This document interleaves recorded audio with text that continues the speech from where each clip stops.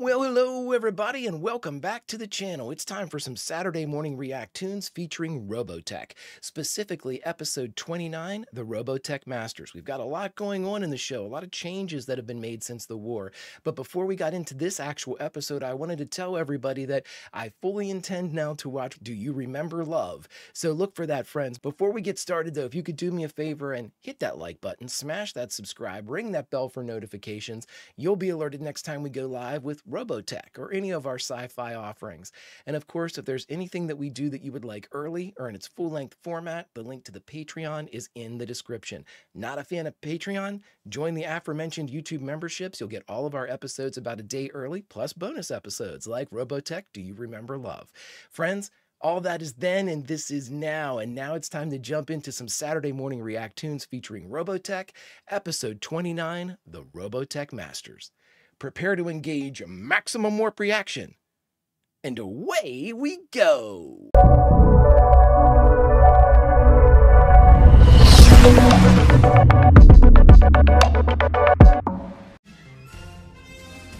Fanfare! Full disclosure, I did find a copy of Robotech Do You Remember Love? And I just wanted to check and, just kind of see what the animation was like. And I happened to go onto a spot with Breetai. Wow. Yeah, it looks really cool. So I can't wait to watch that and see what changes or additions or just how they do it different. Because you all told me it's basically the story up until the war or the big war. So I'm safe to watch it now. But you said there's changes to make it kind of like more succinct for like a movie format. I'm looking forward to it. I'm actually really looking forward to this too, because it's such a decidedly different feel. It's like, I heard somebody make a comment that I thought was really good. It's almost like, oops, excuse me. It's almost like you finished the main quest of a video game and now you're going back and doing the side quests. I don't know if that's what it's like, but, there's a different feel to it. I don't necessarily think that it's kind of like residual stuff. I think this is a new leaping off point for a new story. So we'll see.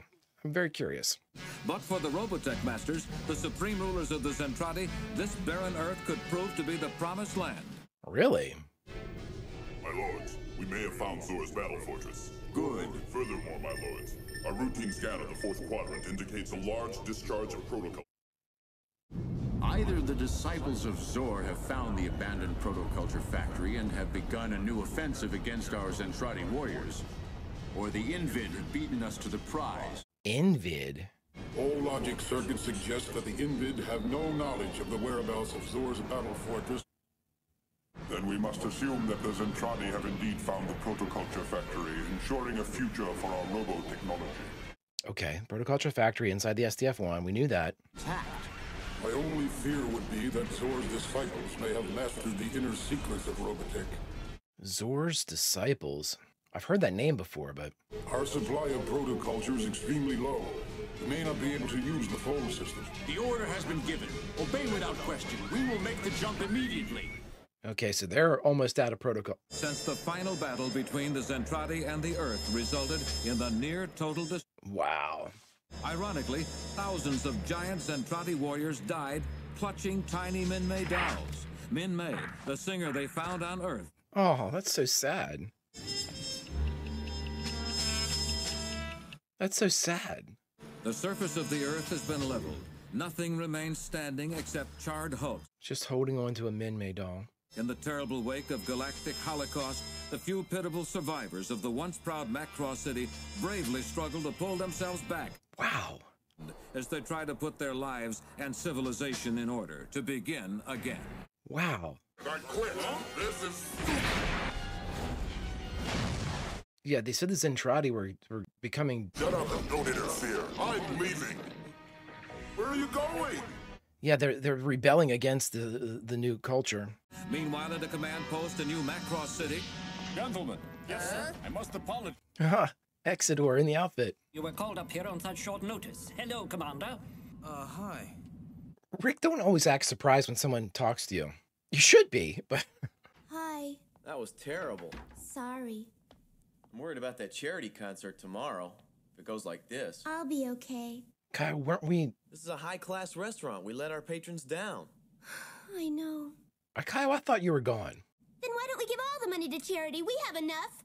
We have, but not enough to make our dreams come true. You certainly ought to be able to understand that. Didn't they have like a huge fight? After you get dressed, I'll take you out for a good dinner, okay? With your money. I'm not very hungry, Kyle. We're going to eat anyway. My bangs are starving, and I'm a huge dickhead. You know how much energy it takes to be a dickhead? It's a high caloric burn. Come on, get in. He does seem like a rever. I don't want to go there. Then let me off and I'll go there myself. Oh.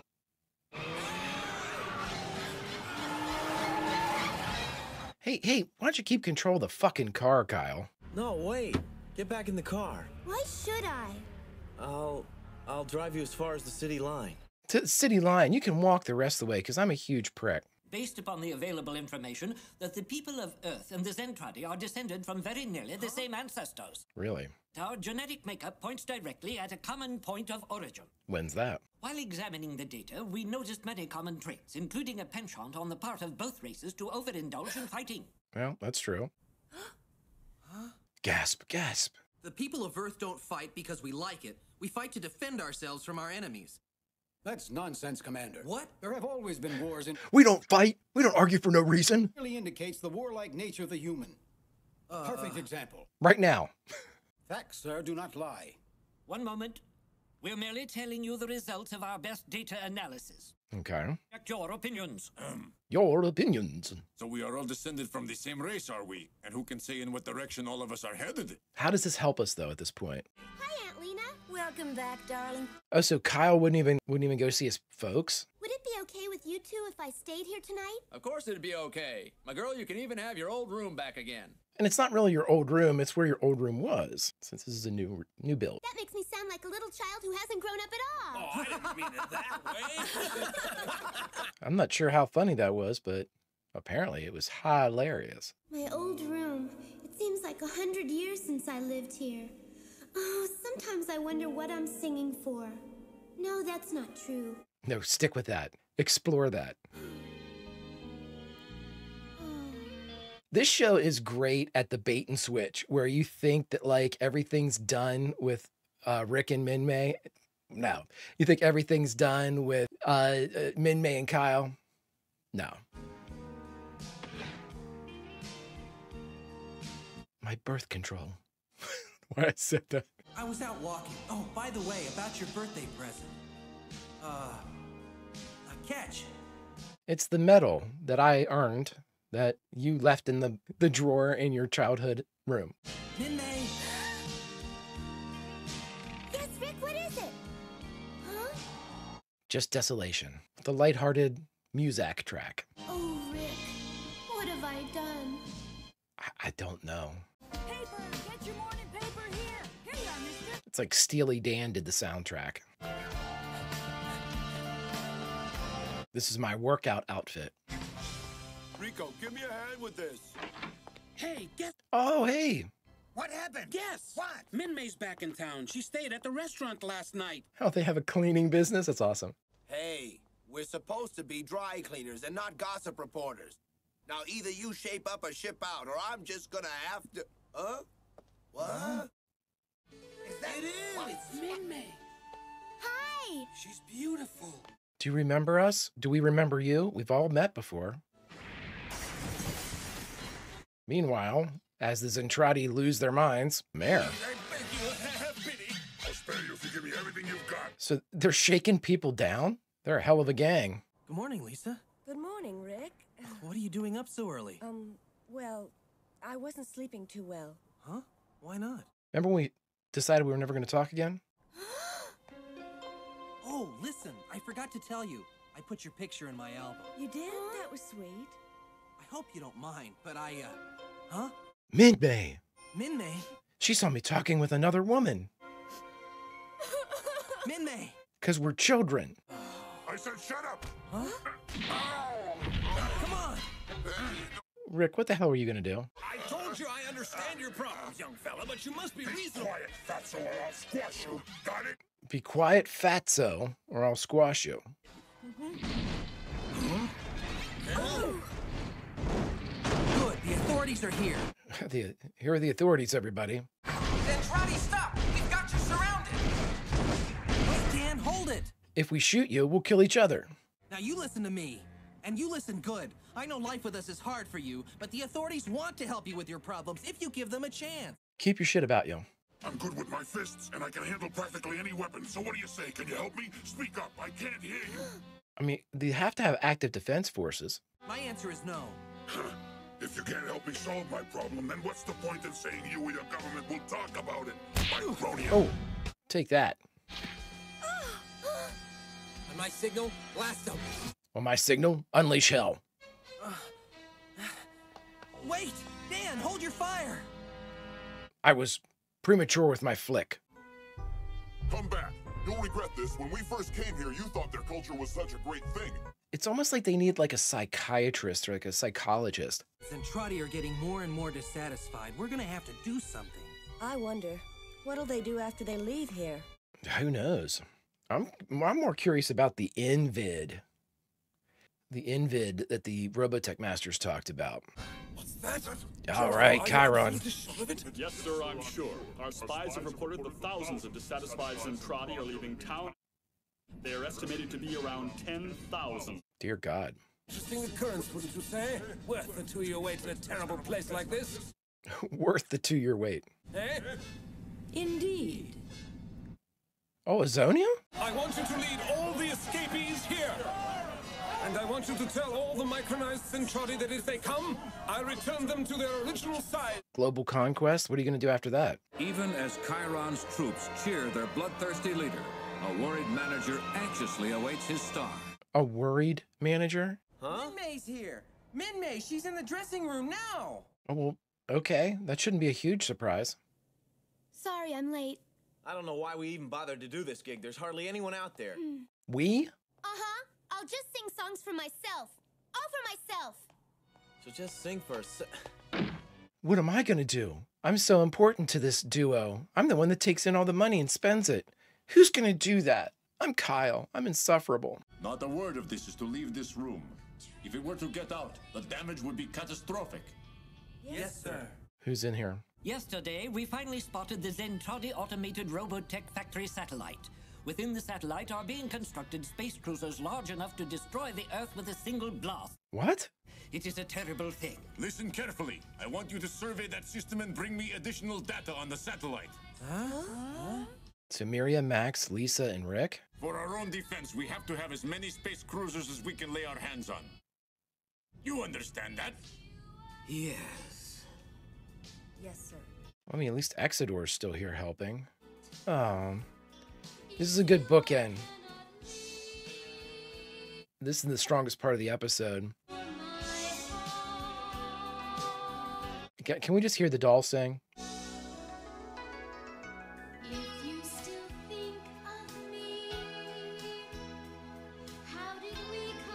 We're going to zoom in, and then we're going to take our time zooming out to buy as much time to fill this episode as possible. A sad song, which is a constant reminder of the final outcome of catastrophic war, at once an anthem of victory and an omen of battles yet to be fought. The narrator adds so much. They really should do a lot more in episode narration. All right, everybody, we just got done watching Robotech, episode 29, the Robotech Masters, and the only thing left to do is talk about it. All right, everybody, we just got done watching Robotech, episode 29 of the Robotech Masters for our Saturday morning React-TOONS. This was, in my opinion, in full disclosure with this one, this was a step back for me because it's almost as if this one was written independently of Reconstruction Blues. The reason why I say that is we had a lot of the events of Reconstruction Blues almost like retconned here, you know?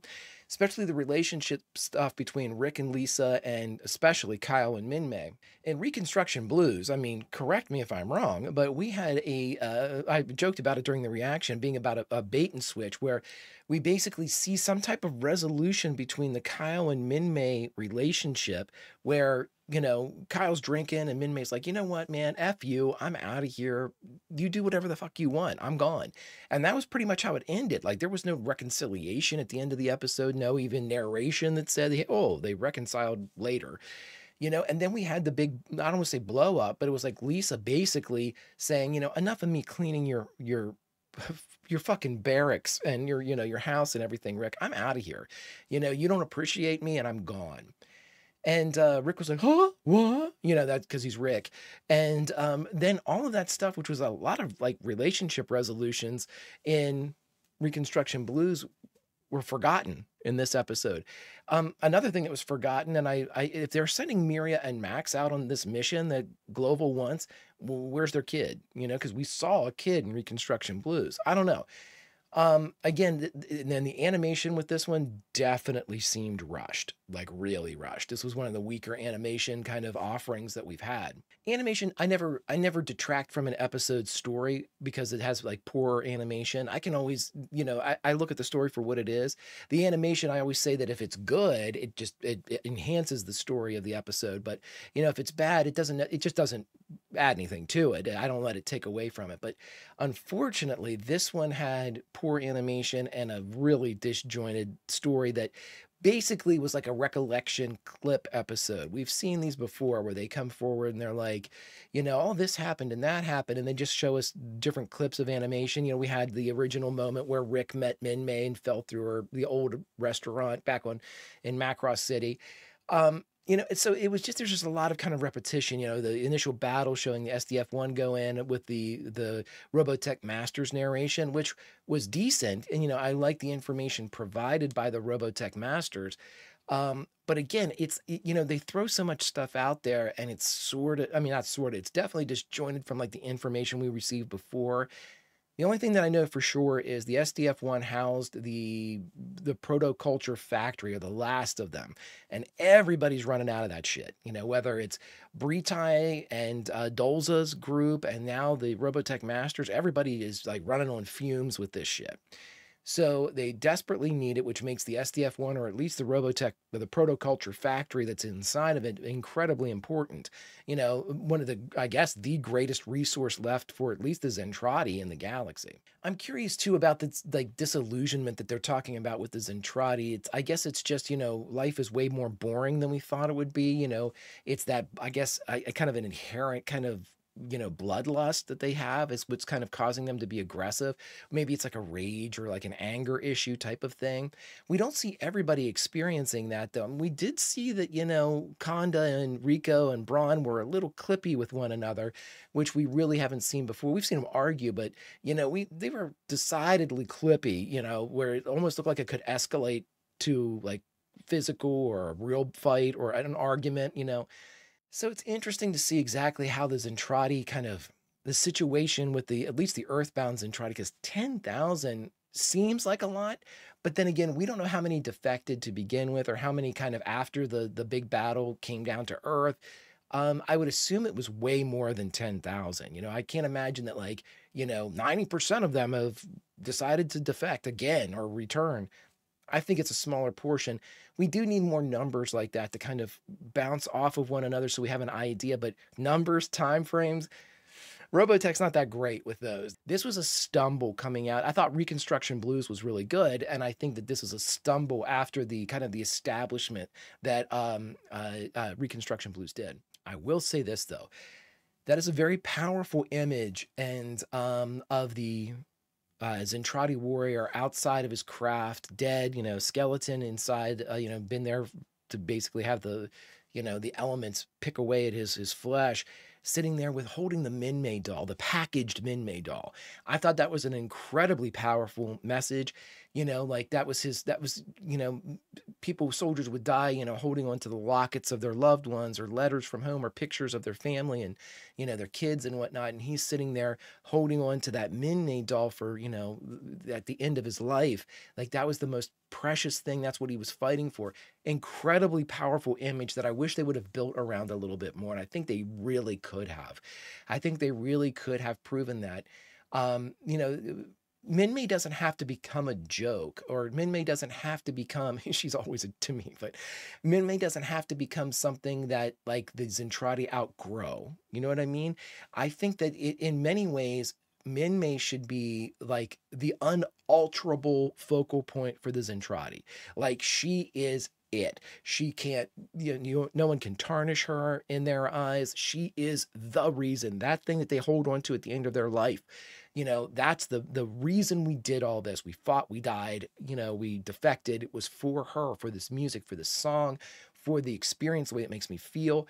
That should have been played into more, I thought, because now they're making it look like, you know, that Minmay no longer holds the same type of effect, you know, especially over the Micronian or human populace. And now, you know, she's drawing fewer people. The way that everything's been established, she's a huge superstar. She's somebody that, I mean, again, I loved her inclusion in the final battle. I thought that it was absolutely fantastic. I thought her singing, kind of giving that, you know, the overture to you know, the soundtrack of the battle, the score, the uplifting reason we're fighting, you know, and also the deterrent to anybody who would hear that, you know, the infection of the pop culture and the way it made them feel. It was really good. It just seems like all the colors draining out of this right now. You know, we don't have any real direction. A lot of the kind of tent poles that we had established at the end of the war seem to have faltered quite a bit. And we're in a post-apocalyptic society that seems decidedly more post-apocalyptic than it did in Reconstruction Blues, if that makes any sense. It's like this episode did nothing to kind of reinforce kind of the hope, that little bit of hope that we had. You know, we had problems, but we had a hope kind of in Reconstruction Blues. This one basically said, you know, where I thought like Reconstruction, this is the best way to put it. When Reconstruction Blues came out, it almost looked like, you know, we had pulled out of the dive, that humanity and Zentradi allies were kind of like, it was almost game over, but we were able to pull it up and start kind of like rebuilding society and civilization. Now it looks like with this episode, it looks like they're, you know, going back down with Robotech Masters. We'll see, though. Anyway, friends, if you could do me a favor, hit that like button, smash that subscribe, ringy-ding-ding that bell for notifications, and you'll be alerted next time we go live with Saturday Morning React-TOONS featuring Robotech. And of course, if there's anything that we do that you would like early or in its full-length format, the link to the Patreon is in the description. But friends, all that is then, and this is now, and now it's time for us to say goodbye. So where should we say goodbye from? Friends, you're not going to believe it. I thought about this during the episode. Where should we say goodbye from? We bought a ticket. We sat down in the concert in the hopes that we could reignite the love for Minmay. So what brought everybody together before could maybe heal the wounds that are happening right now. Not sure, my friends. Only time will tell. And until that time that we join together again to watch Robotech, Vulcan roll. And I'll see you.